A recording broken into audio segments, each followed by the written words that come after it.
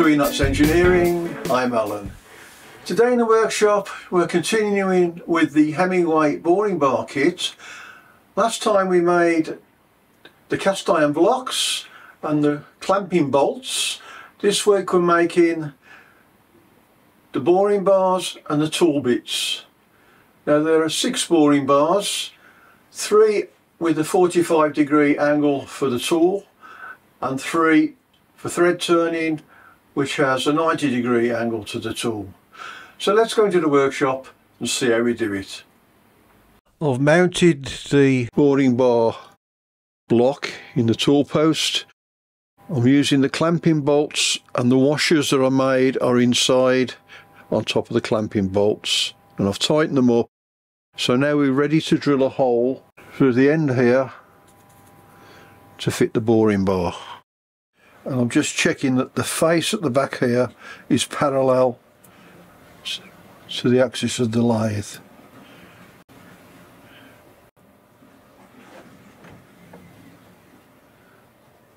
Now I've just put a piece of steel with a point on the end that's in the centre of the chuck, so I can line that up with the line that I've scribed 11/32 from the front face, which is the centre line of the clamping bolts. It's about there. I've put the centre drill in the chuck.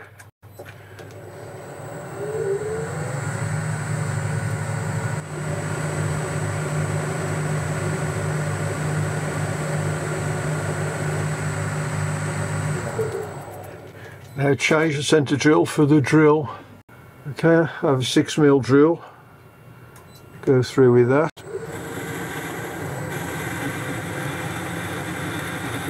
Just starting to drill through the steel.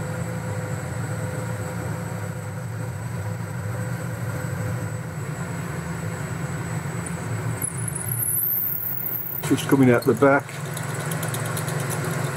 There we go.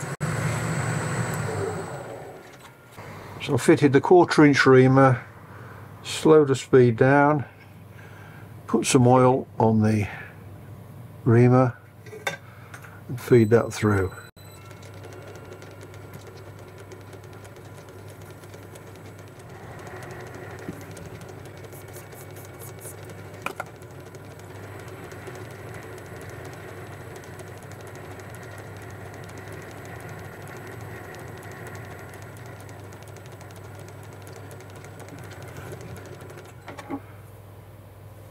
It's gone right through.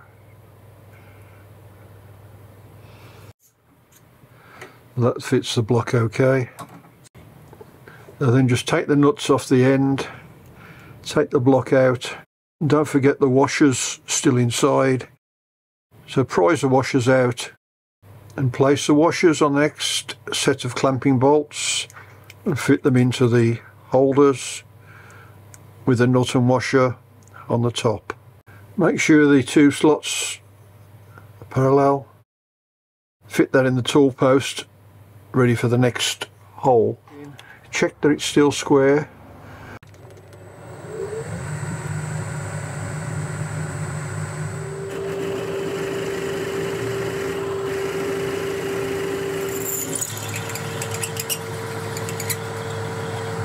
Now drill and ream all the blocks using 3 different size reamers, and then remove the clamps and remove any burrs on the inside of the clamps and reassemble with the nuts and washers. I'm setting the compound slide angle at 45 degrees.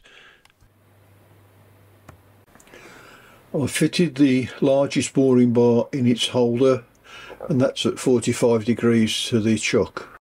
I'm holding a end mill in the chuck. I wouldn't normally hold an end mill in the chuck, but I'm only machining a slight amount off the end of the boring bar.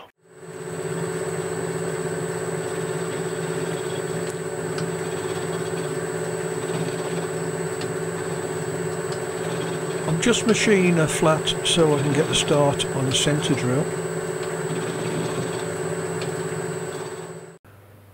Now I've put a centre drill in the chuck and set it so when I drill the hole for the tool steel, it will be a 1/16 in from the end. and then I'll face off the end of the bar afterwards.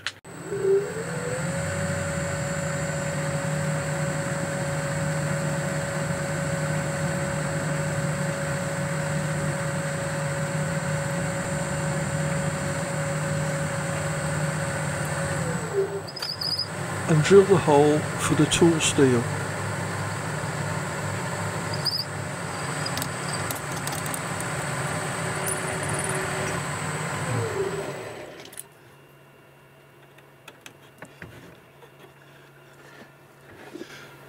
So to finish this side off, I'll just face it off until the hole just meets the end of the bar. This is the second boring bar. And do exactly the same with all the boring bars.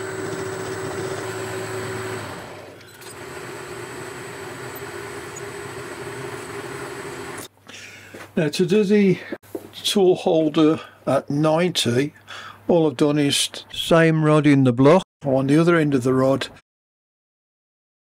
Set this up to 0 so we know it's square to the chuck. So now when I put a drill in the chuck and drill through this end of the bar, it's 90 degrees. I want to put flat on the end of the bar. That's to help the centre drill start.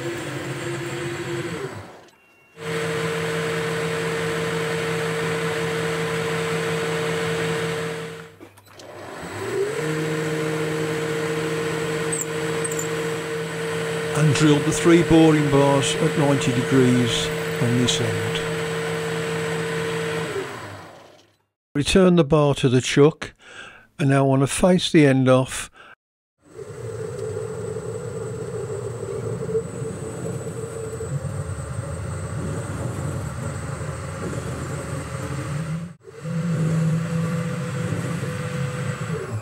I'll leave it at that. Now I can take a bit off this corner just to shape it a bit better.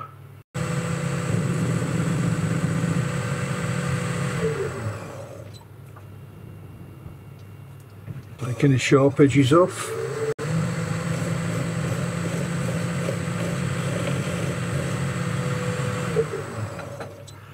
Turn it round and do the same on the other end.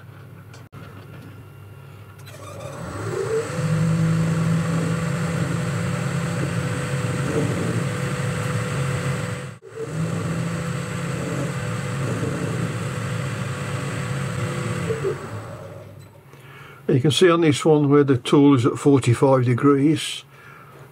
I've come right up to the hole so that this facing tool, when it's in there, can touch the face at the end of the hole.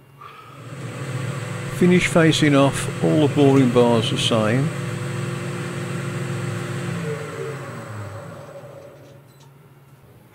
Okay, I'm going to part this off at 3 3/4, so I'm measuring from the end of the boring bar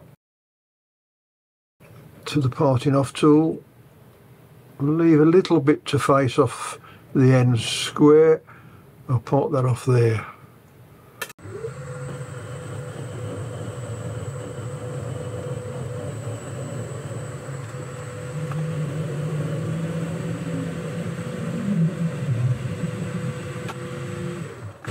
I've parted all my boring bars to length, so I've gone from 3 double-ended ones to 6 single-ended.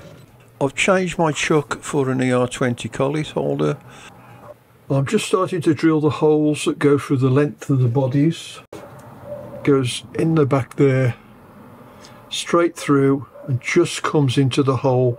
You have to stop before it goes completely through, because a ball bearing will go down here, and it's the ball bearing that holds the tool in position.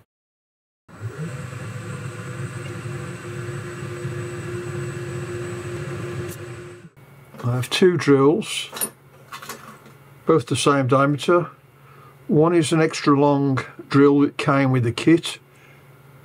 This is an ordinary 1/8 drill. Now with this drill I can do about 2 turns of the tailstock handle, which is about 1 millimetre. And then I have to back it out because the swarf starts to build up on the drill. Now I need to change the drill for the longer drill.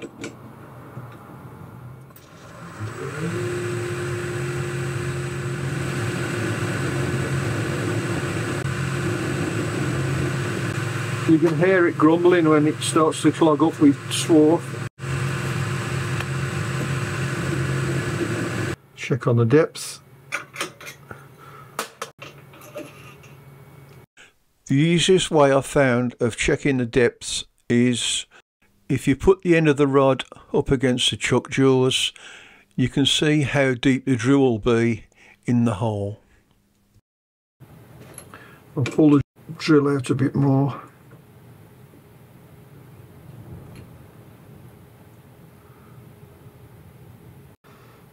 You can see there, lock it in at that.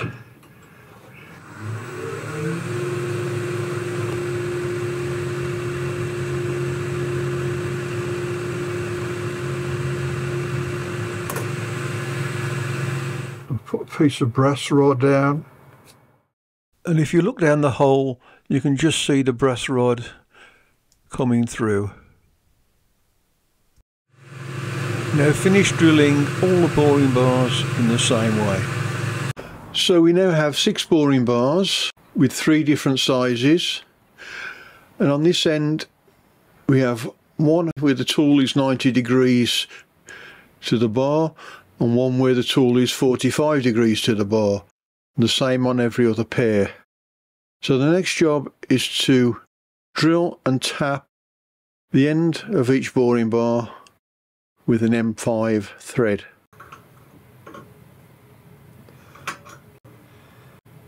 Drill 1/2 inch deep. This is a tapping size 4.2.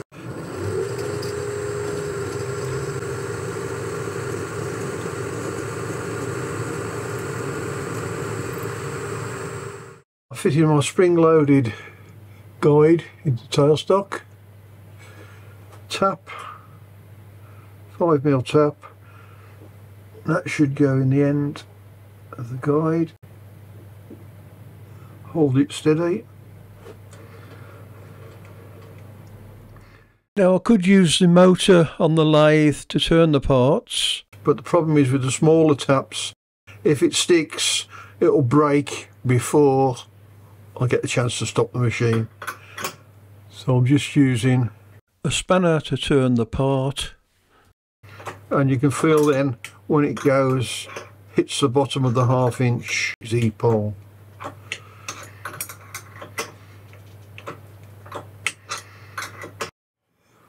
Now I've just gone in with a bottoming tap.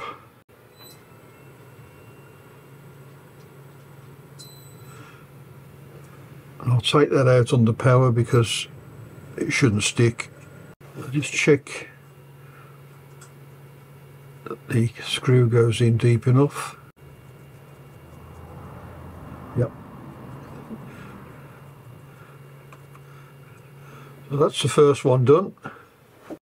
So that's completed the threads on the 6 boring bars, and now we're going to make the push rods. First thing I need to do is just take the sharp edge off the corner of the rod.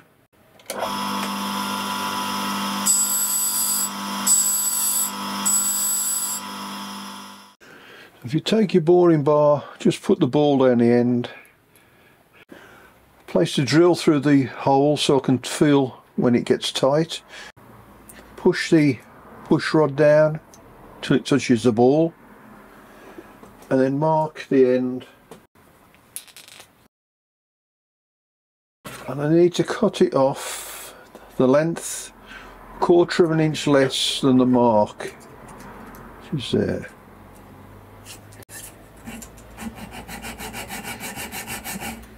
Just grind off the corner and get the end flat. Push the rod inside, and on the cap heads need to have a flat bottom. These have got a dome on the end, so to get a flat bottom just put that on the end of an Allen key.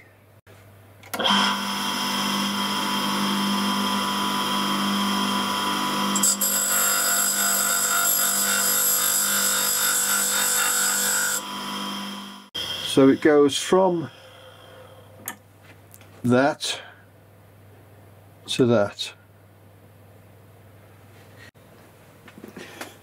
Then we can put the cap head in the end.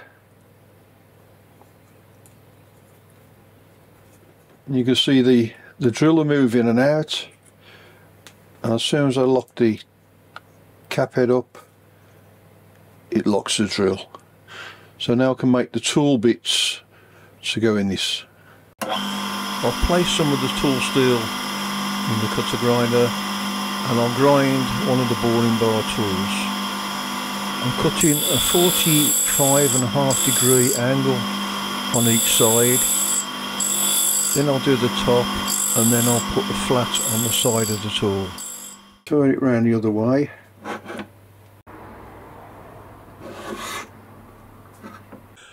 And set it to 45.5 degrees.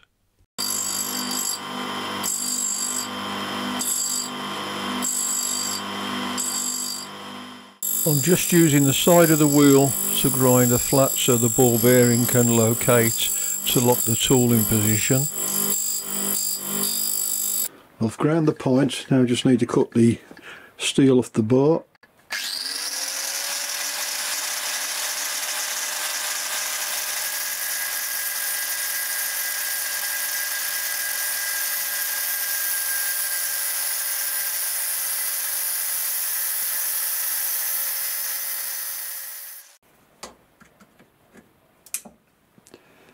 Let's finish the boring bar kit. We have 3 boring bars fitted in the blocks and 3 thread cutting bars, but I haven't finished the tooling for those. I'll grind those when I know what type of thread I'm going to cut next. I've just fitted the new boring bar into the tool post and adjusted the tool to centre height. So I've put the dial indicator on the end. I just want to see how much flex is in this bar. As you can see there, that's a thou. Between 0 and 90 is a thou, but that's without the torsion on. So if I tighten the torsion up by turning the cap head on the end, that pushes the bar through the middle and tightens the tool up as well. You can see the indicator moving. Now when I move it, to get a thou you have to really push hard on that bar. It's stiffened up the bar. Let's tighten it a bit more.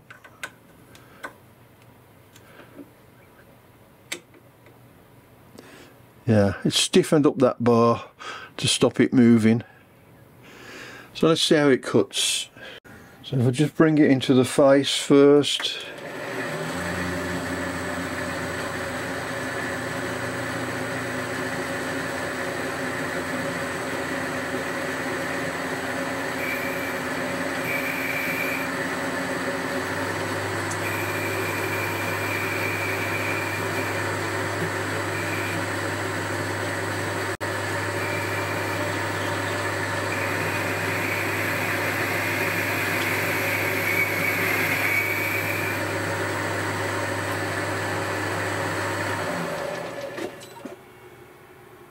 Doesn't look too bad.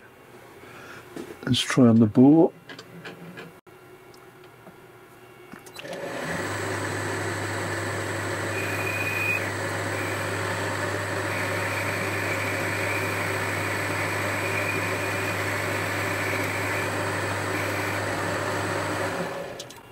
That cuts quite nicely. Let's try this on.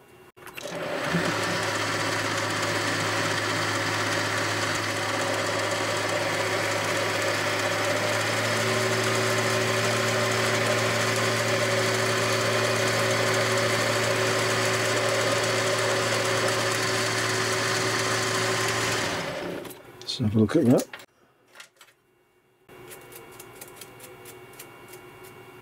I think these will be very useful in the workshop. That's the smallest diameter boring bar. Now the other thing that's good about this tool is because you're clamping through a bolt that has a hole in it, you're not actually putting marks on the shaft. So if you need to adjust the tool depth, slacken the nuts off.